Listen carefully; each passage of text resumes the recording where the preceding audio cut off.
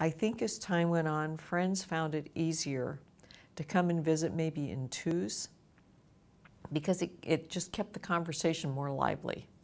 And I think for someone with a disease diagnosis like this, as much normalcy as possible is really important, really wonderful.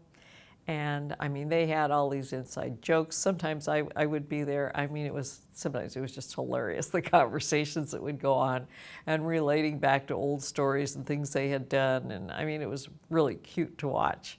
And these dear friendships mean so much.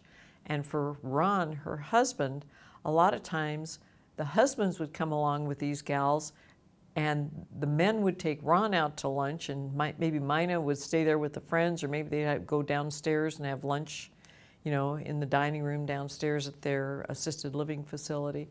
But, you know, that interaction with friends was wonderful. And I think the other thing that was really important was kind of trying to keep a little bit of a calendar so she didn't get too many things in one day, because her energy level did decrease. And having things to look forward to was really nice. So that if she knew she was having somebody perhaps from ALS come one day, friendship visit would be better to have on a different day.